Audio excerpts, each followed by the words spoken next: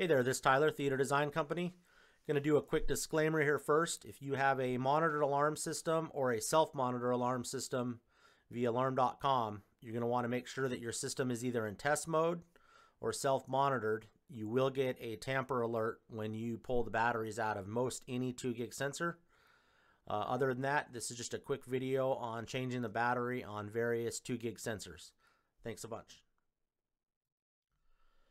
Hey, so the first one of these we're going to do is with the Smoke-3 sensor from 2 gig.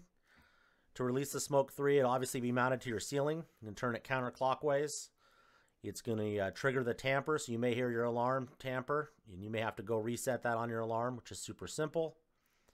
And you can see I'm releasing the 3 AAA batteries. We recommend Panasonic batteries, and there's links below for all the 2 gig sensors, whether it's AAA, CR2s, CR2032s.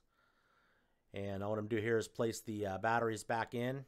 And when you place these back in, it presses down plastic clips that allow this thing to pop back on your ceiling. So if you just had an issue and you're trying to put this back up, you can't do it without having batteries installed. It will not slide back on its bracket.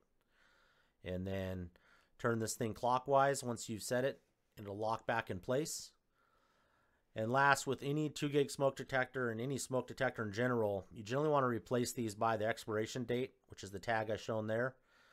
And I hope you like the video. These are just simple replacement battery videos for customers and YouTube audience. Thanks a lot.